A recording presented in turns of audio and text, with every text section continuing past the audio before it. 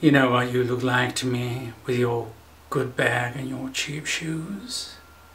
You look like a rube, a well-scrubbed, hustling rube with a little taste. Good nutrition has given you some length of bone, but you're not more than one generation from poor white trash, are you, Officer Starling?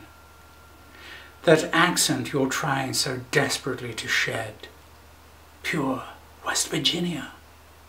What was your father, dear? Was he a coal miner? Did he stink of the lamp?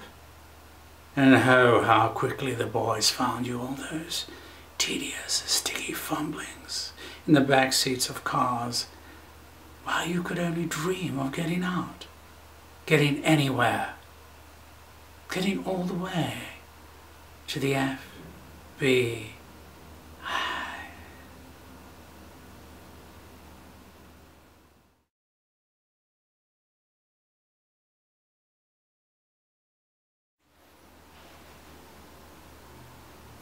Now, if one were to determine what attribute the German people share with the beast, it would be the cunning and the predatory instinct of a hawk.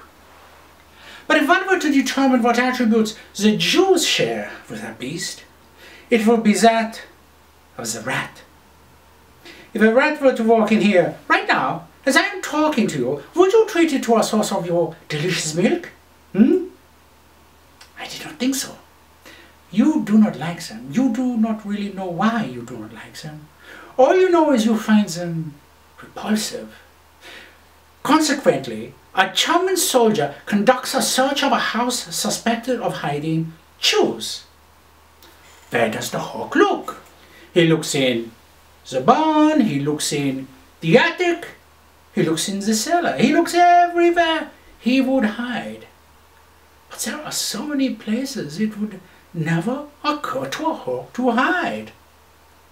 However, the reason the Führers brought me off my Alps in Austria and placed me in French cow country today is because it does occur to me. Because I am aware of what tremendous feats human beings are capable of once they abandon dignity.